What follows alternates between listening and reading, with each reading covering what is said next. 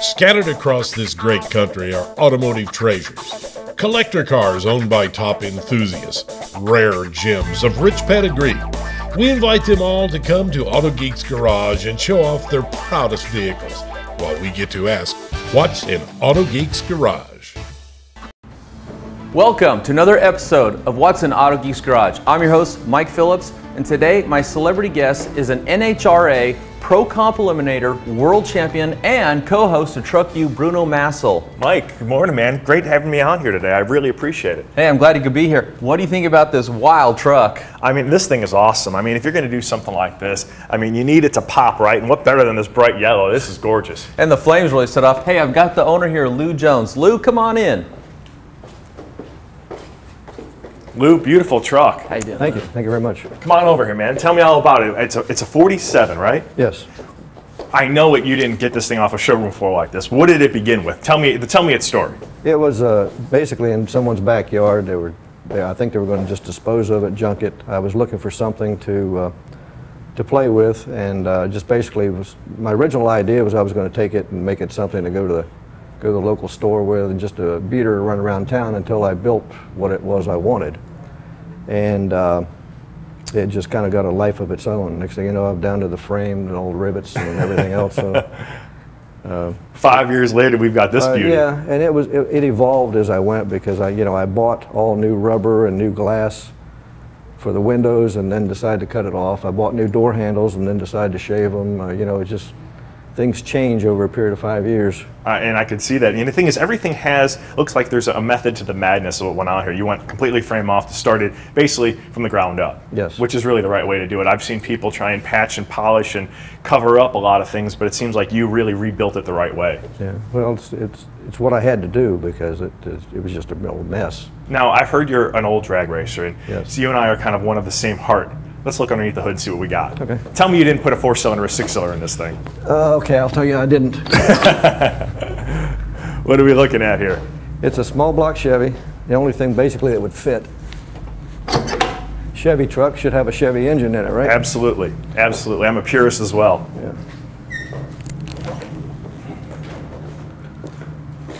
Nice, nice. Now, I see you had some obstacles to work with under here with the whole frame and chassis of this Yes. thing. Yeah, originally the steering box was on top of the frame, and I only had 3/4 of an inch to work with between the head and the steering box, so I had to modify that. That was my biggest obstacle. But you can see by looking at it the drag racing heritage. I can tell you one thing right here. It says NOS Cheater on it, and that's something that's always a whole lot of fun to play with. Yeah, I never would have had that, but my wife bought it for me. My fiance bought it for me, and so I decided to put it on. Well, you know what? When you got power right at the push of a button, it always makes things a little more interesting. Oh, yeah. You know, I've noticed Mike's been checking over this truck pretty thoroughly. Why don't we come back here and see what he found? Because he's always got a way of tweaking things and making them, well, a little bit better than they were when he first found them. What do you see here, Mike? Well, I checked out the paint, and you've done a great job. It's glossy, it's clear, there's no swirls. Inside, look at the painted dash. I mean, all the paint, the roll bar looks awesome, and it's shiny. The only thing that isn't shining is this beautiful diamond plate bed that you created down here. So what I'd like to do is show you how to make this shine just as good as the paint. What do you think? Great idea. That's the one area I always neglect. Now, have you ever tried it before, like just polished by hand? Oh yeah, I've done some work with it by hand. It's diamond plate's rough to work with. You'll wear your hand out, won't you? Yeah, it wears the rags off too. How about I show you how to do this by machine the quick and simple way? Great. Okay, what I have here is a product by Optimum Polymer Technologies. This is their Optimum Metal Polish. Now, the chemist for Optimum Polymer Technologies is a very good friend of mine. His name is Dr. David Gadusi, and I trust anything he makes. I think he's going to make this look like a mirror.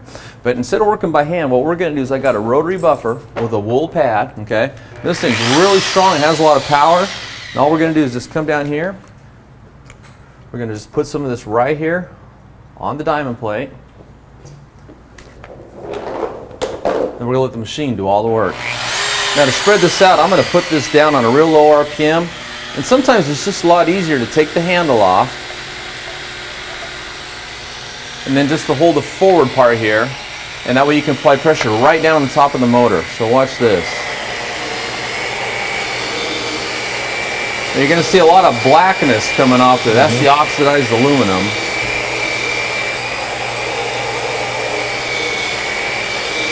And for that reason, you're going to want to get a pad cleaner too, because you're going to have a lot of oxidized aluminum come off on your pad there. Clean that, you want to get what's called a spur. They want to have plenty of towels, because you want to come back and wipe all this off. What this is going to do is reveal a brilliant, almost chrome-like mirror finish. Oh yeah. Wow. And we took all the elbow grease out of it.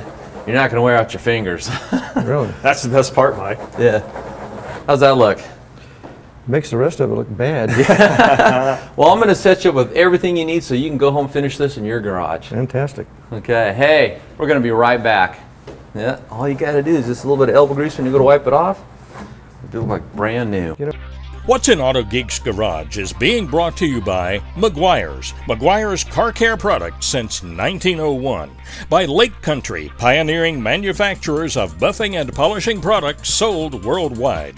And by Menzerna, the world's finest polishing materials. What do the following award-winning car designers and builders have in common? Chip Booth, Brian Fuller, Alan Johnson, Justin Padfield, Mark Stilo, Steve Stroke, Denny Terzic, Troy Trepanier. They all depend on ARP fasteners. Leading car builders depend on ARP fasteners, and so should you. ARP, the world leader in fastener technology. The best looking cars on the road deserve only the best when it comes to car care. Pinnacle Natural Brilliance. Pinnacle Sovereign Paste Wax is all natural. It uses ivory carnauba wax to create a sizzling shine. Pinnacle literally has a product for every square inch of your car. For more information about the entire line of Pinnacle products and for some valuable tips and techniques, check out pinnaclewax.com or autogeek.net.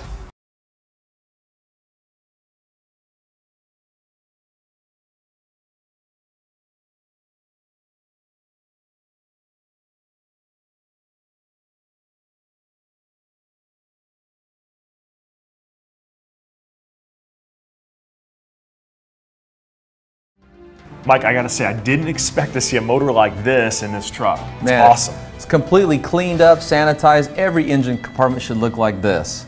Hey, welcome back to What's in Autogeek's Garage. My celebrity guest, Bruno Massel, and I got the owner, Dave Walker, here with his 1955 Chevy. Come on in, Dave. How you doing, guys? Good, how you doing? Nice to see you. Beautiful truck, Dave. Thank you. Beautiful. Thank you very much. So 55 First Series. To the people at home, what does that mean, really? Well, it's basically a 54 body style built in 55. What was left over in 54, they built them on through in the 55, so they called it the First Series. And they had a Chevrolet high-performance engine in it, I'm sure, back then, right? Originally, it was a 6-cylinder, 3-speed, red truck, work truck for the state of Virginia, actually. Wow. Now, what condition did you get this thing in? It was pretty close to what it is right now. It just, I added another 100 horsepower and another gear. So I like that. I'm a racer at heart, so I can understand the horsepower. You always got to throw a little more power to it. Yeah. Now, step back the truck with me and walk me through it a little bit. The paint on this thing is gorgeous. It's a Mazda teal color, PBG paint, just a newer version of the original color, you know. And this is a Cadillac Pearl here, and then it's got 2 other different tones in the pinstriping. Now, you've been a collector for quite some time, am I right? My whole life, yeah. You know, have you held a lot of trucks? There's been cars. What's been your thing? I've had probably 25, 30 trucks. I've only owned 2 cars in my life. The rest of them are trucks. I'm a truck guy, so I can relate to that. Yeah. Now, stepping back across this thing, you've got the chrome handrails here, the hard tonneau cover. All of it really ties in well. What about this truck is your favorite? Really, everything, just the color, the quality of the paint job, just the quality of the restoration just caught my eye right off the bat. Now, do you actually drive this thing, or is it just a show vehicle? Quite a bit, yeah. Nice, nice. What about the two-tone here? I mean, this is pretty cool. It all ties in well. It's just another one of the things that really attracted me to the truck. Very cool, very cool.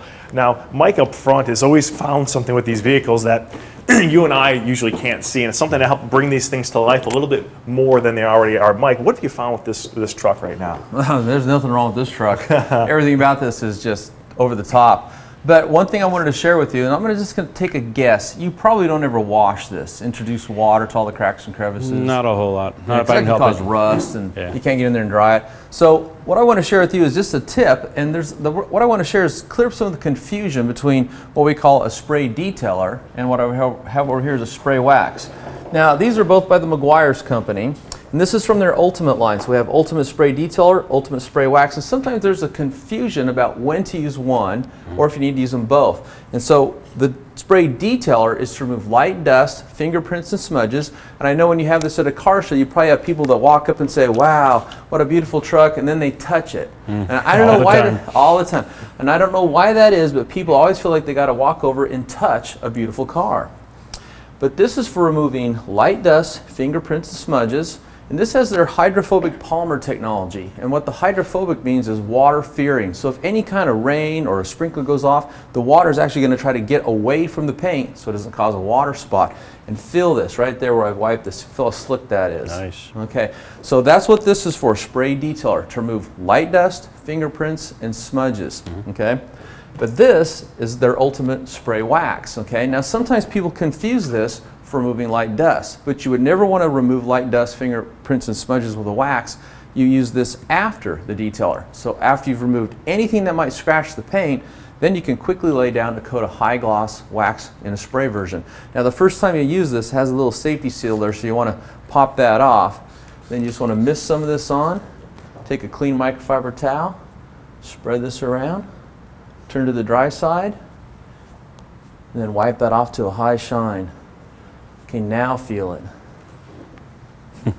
So before we remove the light dust, okay, now we just put down a coat of wax protection, and it's fast and easy, and man, it tops this off like frosting on cake. We're going to be right back, so stay tuned. Now you can do the rest of the car. Blackfire Car Care products are proudly made in the USA and offer a complete line of interior and exterior products to clean, condition, polish, and protect every inch of your car from top to bottom. Blackfire products are formulated using state-of-the-art polymer technology for ease of use and superior performance. Blackfire compounds, polishes, and waxes are famous for creating that deep, wet shine that everyone loves. Don't just turn heads, create whiplash. Visit autopiacarcare.com. Whether you're an automotive enthusiast, professional detailer, or body shop technician, the secret to the perfect shine is machine polishing with Lake Country pads. The key to a flawless show car finish is matching the right pad to the job, and Lake Country has a pad for every detailing project. Lake Country is the industry leader in product development with over 60 years of hands-on detailing experience. When you're ready to machine polish, buy the best Lake Country pads. Autogeek.net has everything you need to keep your vehicle looking its very best. Mothers, Meguiar's, 3M, Pinnacle, just to name a few. In fact, Autogeek carries over 60 brands with thousands of unique items. The expert staff can answer any question you have about any product via email, discussion forum, live chat, or by phone. The selection is huge, the prices are low, and they ship it right to your door. It couldn't possibly get any easier. Autogeek.net. We are car care. Mike Phillips here. I've been buffing out cars all my life and teaching classes on machine polishing paint since 1988. And out of all the polishes I've ever used, I've never found anything that outperforms Menzerna polishes for a true show car finish. Made in Germany since 1888, Menzerna offers a complete line of compounds, medium cut, fine cut, and ultra fine cut polishes to create a high gloss finish just like you see here. Check out MenzernaUSA.com.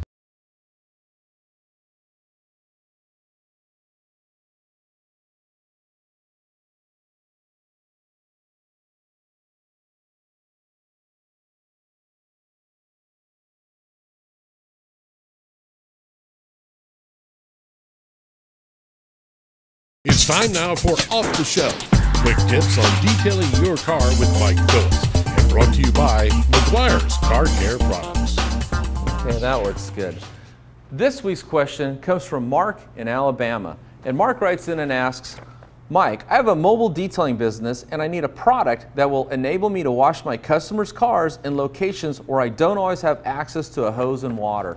Well, Mark, Meguiar says the perfect product for you. It's called Meguiar's Rinse-Free Express Wash. This is a high lubricity, highly concentrated product that'll enable you to wash your car without a hose and a bucket.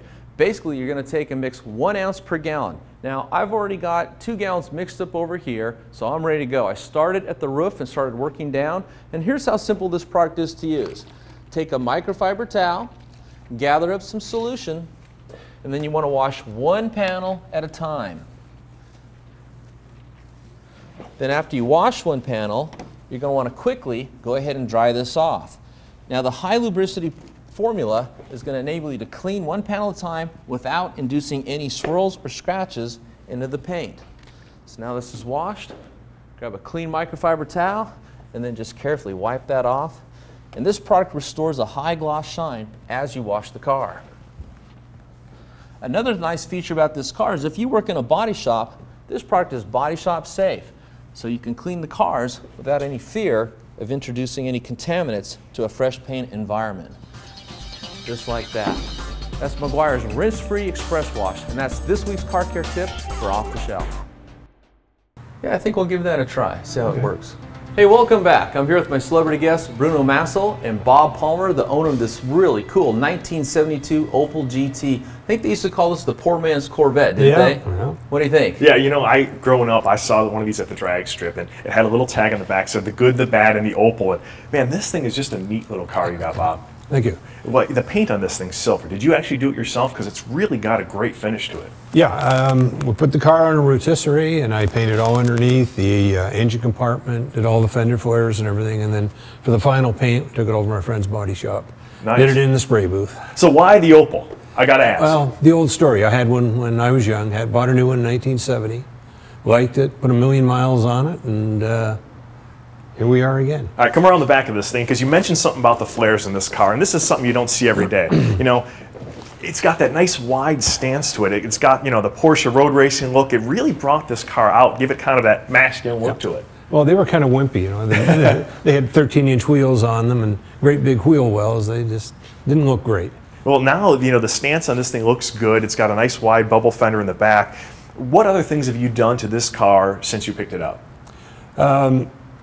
Well, the suspension is more or less stock. It's got a front roll bar, rear roll bar, and then the engine is a Mazda Miata, and the transmission is the Miata too. Oh, you don't see that every day. No, no, that's... All right, Miata engine up underneath the hood, nice big wheels and tires in back. This thing came factory about what, 70 horsepower, 80? Hey, a whole 90, I think. Oh, 90, maybe. okay. Maybe 85. Well, you know, let's check out the Miata, because I think you got a little more under the hood than that these days. So the Miata, what are we kicking now? This is 140. Oh wow, that's a tight fit in there. And it's stock at the moment, but lots of options for that. Now, when you decided to pick this car up, was there a problem with the engine, or was it just a horsepower gain you were looking just for? a horsepower thing. You know, one thing people don't realize is how big these things are inside. Yeah. You know, you're a bigger guy. Do you have problems fitting in it? No. As a matter of fact, I have an original brochure from '72.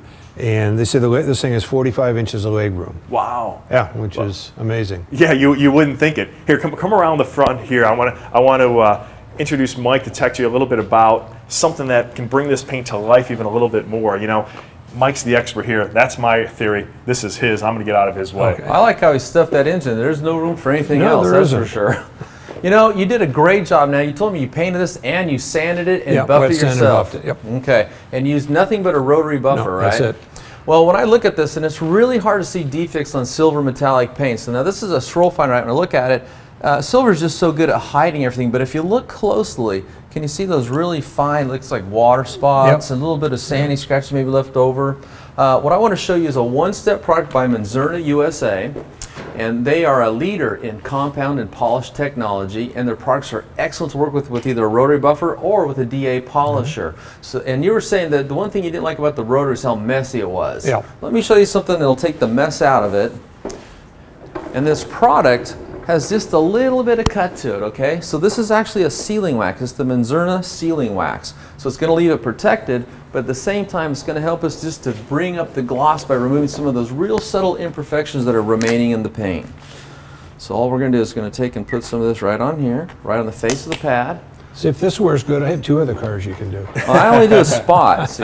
Bruno knows that. Yeah. I'm real good at showing you how to do a spot. I always put the cord over your shoulder and never turn this on until it's in contact with the paint. Now the sealing wax is going to, like I said, it's going to remove some of these really light defects that only we can see under these kind of lights. You're going to leave it protected, so you're going to do this in one step, you're done, ready to go cruising.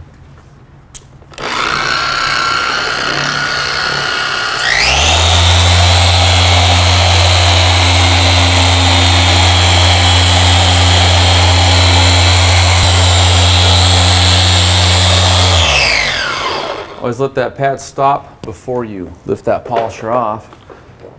Another thing about this, you ever had a wax that you just got to fight to get off? Watch this. Let that dry a little bit until it hazes. Watch this. See how nice that wipes off? Now what I want you to do is I want you to look at here and then here. Can you see the difference? Yeah. It's completely like a silver mirror now, and feel the difference. You can feel how slick it is up here. Yeah. And this car is small enough, you can knock this out in probably less than an hour. We should have it done by now. We can go get lunch. Yeah, yeah. I'll tell you what I'm going to do. We're going to go to break, and I'm going to show Bob here how to machine wax his own car. Here you go. What's in Autogeek's Garage has been brought to you by Poor Boys, polishing and detailing products made in the USA, by Diamondite, the ultimate glass and plastic care systems, and by Flex, the original. Blackfire Car Care products are proudly made in the USA and offer a complete line of interior and exterior products to clean, condition, polish, and protect every inch of your car from top to bottom. Blackfire products are formulated using state-of-the-art polymer technology for ease of use and superior performance. Blackfire compounds, polishes, and waxes are famous for creating that deep, wet shine that everyone loves. Don't just turn heads, create whiplash. Visit autopiacarcare.com. For a lot of us, the automobile is the second biggest investment that we make. Now, one of the best ways to protect this investment is with the entire line of Wolfgang Car Care products. Wolfgang Fusion uses German-engineered super polymers blended with ivory carnauba wax for long-lasting protection with a three-dimensional crystal-like shine. For more information about the entire line of Wolfgang Car Care products and time-saving tips and techniques, check out wolfgangcarcare.com or autogeek.net.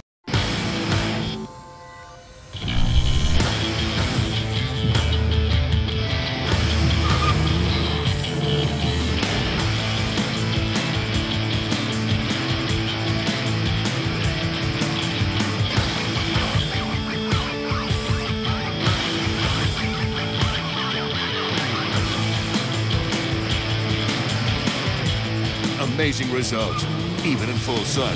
Now go have fun.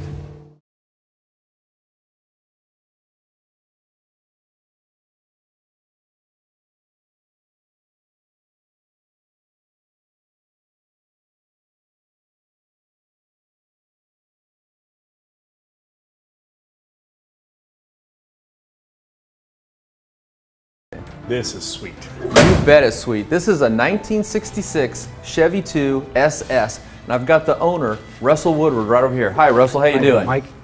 This is Bruno. Hi, Bruno. How you doing? Russell, beautiful car, man. Thank you. You know, yellow looks so good on these classic body lines Chevy has right here. Yes, this is a screaming yellow out of a late model Corvette. Oh man, it goes perfect with this body style. You know, it makes it really stand out going down the road. I mean, not that the Chevy II needs something to make it stand out, but this yellow is awesome. Did this come originally this way? No, it did not. It came, when I bought it, it came yellow like this, but when it came from the factory, it was a cream color yellow. Okay, and so you had to do a lot of restoration to this vehicle when you got it, but you came back with the yellow, I see. When I had it about a year and a half, and then the car started just falling apart, rusting apart. And I took it to a body shop, had it all done, taken care of, and as you see it, that's what it is. You know, one thing I have question is the Chevy II and the Nova. You know, where does one end, where does the other begin? 1962, they started Chevy IIs, and they went through 1967. 68 was a Nova. Okay. So what about the Chevy II made you go through, you know, the restoration twice to bring it back to this bright yellow? Why this car? First off, when I graduated high school, 66, my friend got one of these, and I loved it. I always loved it, and I watched him even race and stuff like that, but it was my dream, so when I retired, I bought one. Nice, nice. You know, we all got to have dreams, and I like dreams that end with cars, especially ones that look this good. Now, I'm a racer, so under the hood, I'm always going to ask you, what's there? What are we looking at? It's a 327 motor. It has fuelie heads. It's got a comp cam in it. 4-barrel, of course. It's got a 700R transmission, air conditioning, power steering. No power steering, sorry, no power steering. Well, you know, you look inside the vehicle. I like the fact that everything looks stock and it remains original to that original muscle car feel. Yes. You know, Mike, you're always looking these things over because you're looking for the little details that make the difference. And it looks like he's got a lot of wax in this thing. It looks good, but maybe he went a little too far. So Russell, now that all the hard work's done, what's your favorite thing to do? Waxing the car. Just keeping it clean and shiny. Just spending a Saturday afternoon putting a coat of wax on? Yes, sir. You know, if you wax your car too often, you can actually get what's called a wax buildup. And believe it or not, by putting a coat of wax on here, a lot of times you'll have dirt and dust, other kinds of impurities that you'll actually start to seal in, and actually you can actually diminish the clarity. So periodically, what's a good idea is to strip off all the old wax and get down to what we call a fresh base, and then put a fresh coat of wax on. Okay. Now to do that, I'm going to show you how to use some products from the Lake Country pad manufacturers. Now these are 3 different types of pads. This is a very soft finishing pad. Feel this. Run your hand across there. Feel how coarse that is. That's a cutting pad, and this is a polishing pad. It's kind of in between those two. Now if you use the wrong pad, like this cutting pad, for a finish this nice, you could actually haze the paint. So what's important is to actually choose the right pad. And for this, we're going to use a soft polishing pad and a light paint cleaner. Now I've already got one on a DA polisher here, and this is non-abrasive, so it's not going to put any scratches in. It's not going to remove any scratches either. All it's really going to do is it's going to perfectly prepare this paint for a fresh coat of wax by stripping off all those old layers of wax. And I think you're going to see how much brighter the paint gets. I'm going to put my cord over my shoulder, and all you want to do is make 3 or 4 passes over each section of paint here like this.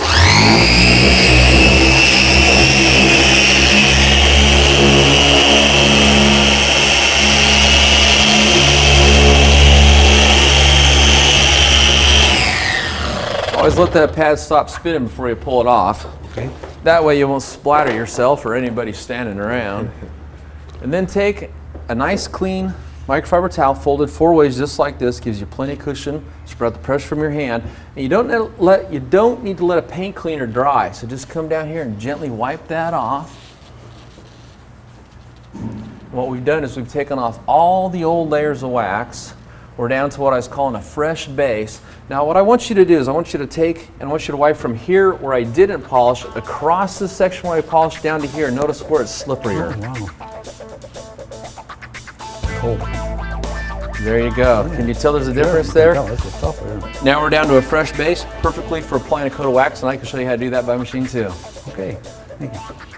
Hey, that's it for this episode. Join me next week when I'll have another celebrity guest. We'll be checking out some more amazing cars.